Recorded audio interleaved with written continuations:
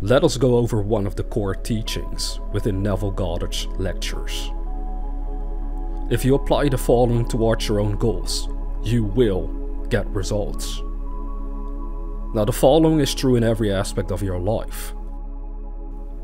You want to be rich? Well, that's the story of Jesus, which is a persistent assumption in the conviction that I am rich. For unless you believe that I am rich, you die in your sins and continue to claim I am poor. You want to be known? Then persistently assume I am known. You want to be healthy? I am healthy. Regardless of what you want to be, you must declare you are already it and persist in that assumption. An assumption is an act of faith, and without faith it is impossible to please God.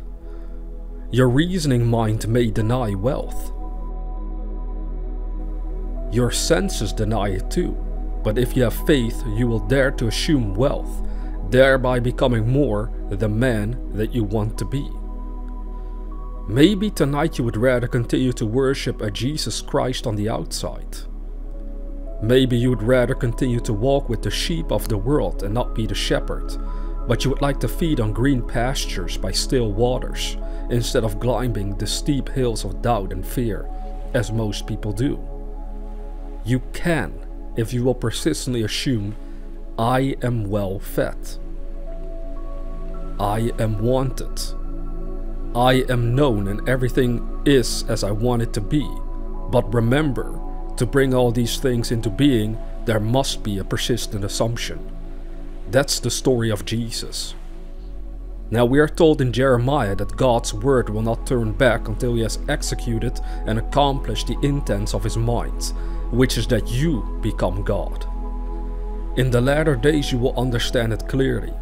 It is God's purpose to give himself to man, and he will not turn back until he has executed and accomplished the intents of his mind.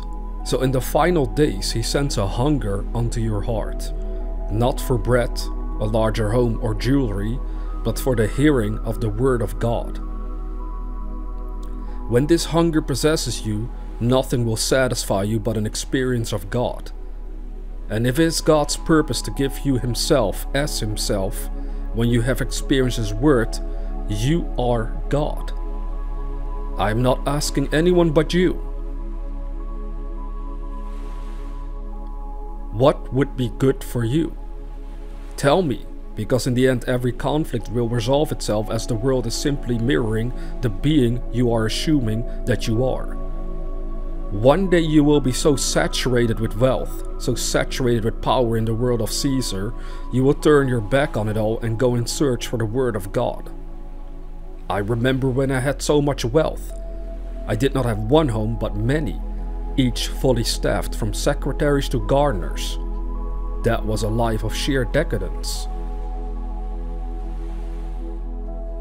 I recall walking out of it and not returning. Whether they ever found the body I do not know, but I do know I deliberately walked away. Then about 10 years ago, in one of my journeys in spirit, I walked back into the world and saw it just as it was before.